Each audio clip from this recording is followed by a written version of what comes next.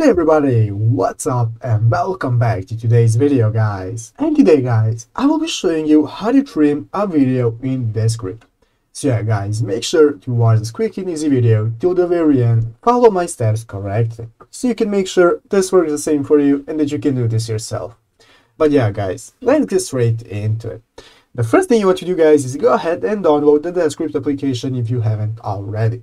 After downloading it guys, go ahead and installing it, and when you open up the application you will be greeted by this main page right here where you will be able to see all of your projects and so on. So if you look at the left side of the screen, you can see all of the menu options that you have that you can access in the Descript application. And here in the upper right corner you have the option to go ahead and create a new project if you want. So guys, you can see I have already created a project right here that has a video that I have transcribed right here.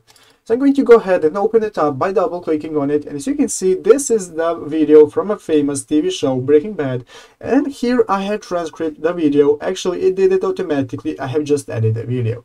But yeah guys, let's say that we want to trim the video even more, we want to descript less of this text right here. So guys, basically there are two ways to do it. The first way to do it guys is go ahead and right here put your mouse right here at the bottom corner of the page and find this edit option right here. Go ahead and open it up guys, and here you can select the blade option that you see right here, and with the blade option you can go ahead and cut the video wherever you want. I can go ahead and cut it right here. Then after cutting it guys, I can go ahead and cut it and then separate it from the video right here by clicking select again. I can do this, but I do not want to cut it this way. There is an even better and easier way guys, and that is just to delete the text from the part of the video that you do not want. So let's say that I do not want this last option right here on the video.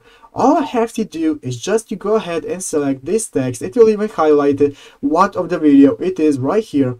And now all I have to do is go ahead and delete it, and as you can see guys, it will successfully delete the video and will only leave the video where this text right here is that I have left alone.